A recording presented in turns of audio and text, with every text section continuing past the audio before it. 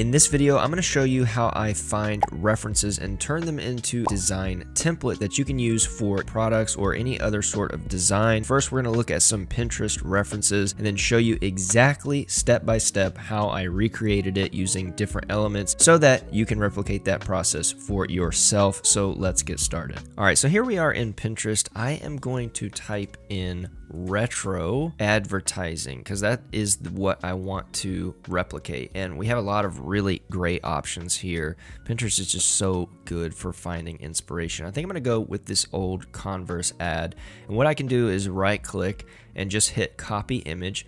I can go over to Kittl and I can just Command V or Control V in that image. So I just pasted it in. You can also just right click and paste if you want to. I'm going to drag it over here to the side and blow it up just a little bit. And so this is going to be our reference piece for the design that we make. And so what I'm going to do is start out by finding a picture of some shoes, and I'm going to type in Converse here in our photo tab. I'm going to go with this one and remove the background here. So going with a little bit of a different aesthetic in terms of the photography.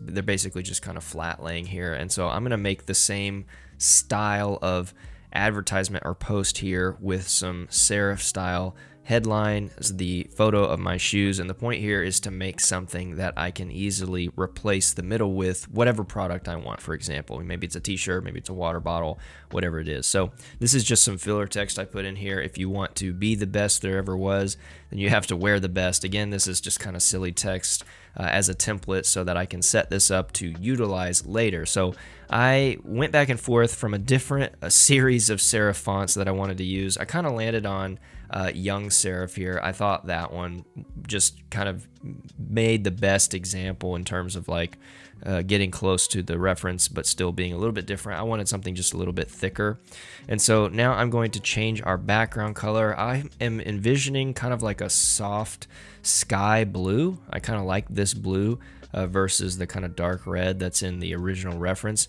Then I'm adding a basic shape from the elements panel, and what I'm going to do is actually give this a border weight. I'm going to give it a really light cream or tan border weight, and I'm going to take off the fill. So if I go over here to this circle with the line through it, that means take it off. So I've taken off the fill here. I'm going to increase my border weight because this is what's going to go around my image. As you can see from the original reference, you can see that kind of border around it that is light tan. So over here I can play with object shadow, and this would apply to obviously any image that you put in here. If you remove the background, it will apply some shadow to it, and so I can kind of go back and forth and figure out what I want to do with the shadow in terms of where it's coming from, in terms of light. I mean, I think really any area would probably work. I'm going to leave it somewhere around here. I think that works fine, but you could continue to play with the shadow for whatever product that you use.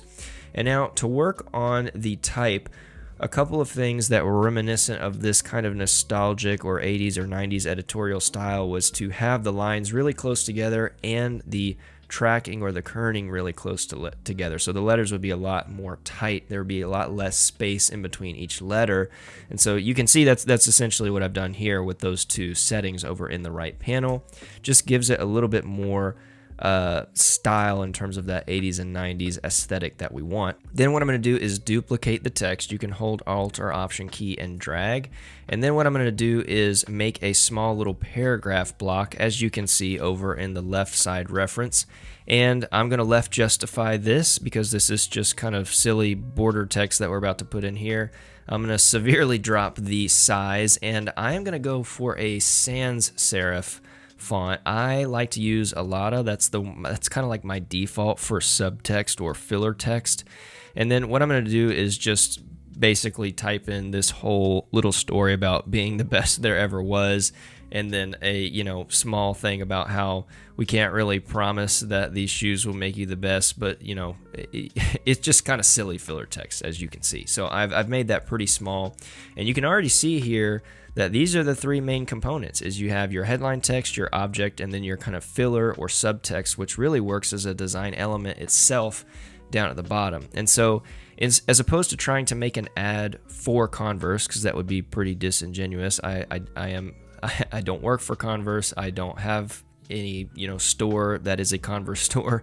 So I'm making something that might be reminiscent of like a secondhand shoe store or a local shoe store. I'm just calling them Good Shoes.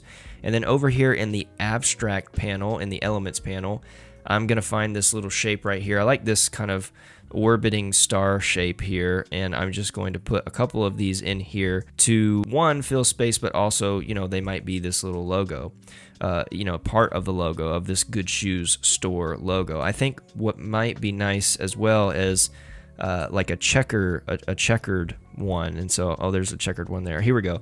So one of these, I skipped it. Here we are. So this checkered pattern, I think, is just reminiscent of some of that nostalgic vibe designs, as well as it just comes to mind when I see Converses for some reason. I guess maybe it's just the black and white or just the pattern that it is. I just have this kind of checkered flag motif in my head. And then I think I'm going to put these star and checkered spots over here on the right, just to, you know, kind of mirror the left where you have Good Shoes, and then you have some little logo elements on the right that kind of complete the design here. So this is the final design. Hopefully that was helpful for seeing how you can take a reference and create your own template.